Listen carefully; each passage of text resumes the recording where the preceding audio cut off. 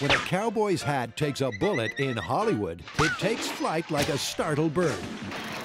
Does the science stack up, or are those hats flying in the face of physics? Our own Butch and Sundance aim to find out. Are you ready? And as we know, the MythBusters always feel right at home on the range. What happened? He must be Frank. That's my name. Frank Tabor is a Wild West firearms aficionado. Good morning. How you doing? Frank's wagon contains an arsenal of archaic weapons.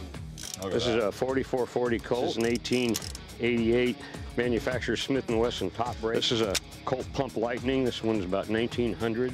Has anyone ever shot your hat off? One time I was at a competition and my hat blew down range and everybody online shot it to pieces. Just blew it up.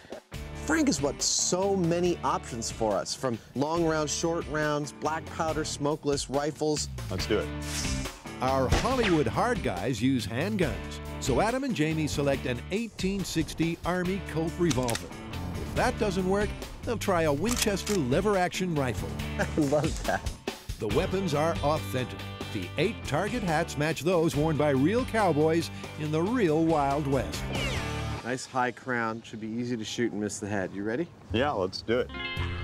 That's pretty darn good. All right, you want to take the first shot? Sure. First up, the oldest firearm, the revolver. Range is hot. That was perfect, right through the top. Didn't take it off. No, it cocked it a little bit to the side. The bullet left the muzzle at 750 feet per second. In bullet terms, that's not fast. But it was still fast enough to drill a neat hole straight through the crown. You got a lot of leverage out of that. See, the bullet went in here and tore out through the top. Again, it was moving a lot of material. Okay, here comes the Winchester.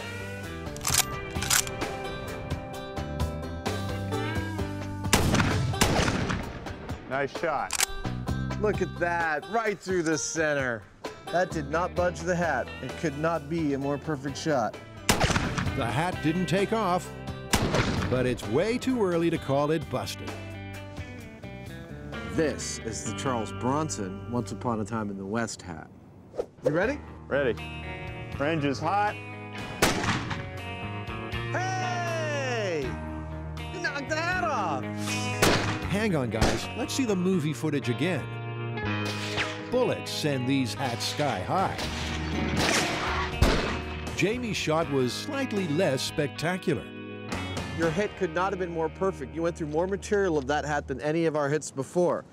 You went through the brim, through the brim, through the brim, and through the brim. Yeah, but it kind of like fell off sideways. Yeah, but if you're the guy wearing this hat and someone shoots at you, you're gonna say he shot my hat off. Spurred on, Find the red lady. Find the red lady, it pays $20. our gunslingers take pot shots at their whole hat collection.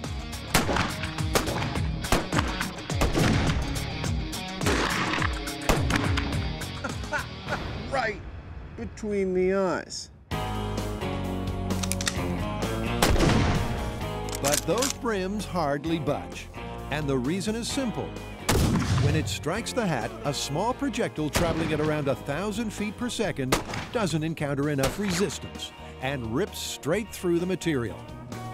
So the question is, what does it take to flip the lid on this myth? Time to pelt the felt with something a little more powerful.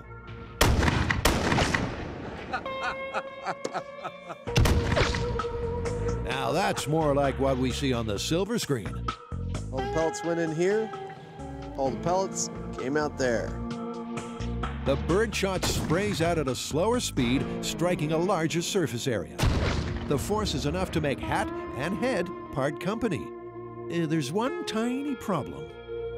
But it doesn't quite leave you able to tell the tale. I mean... Looks like he's got an acne problem right now. Grand. The dummy's forehead looks like a lunar landscape.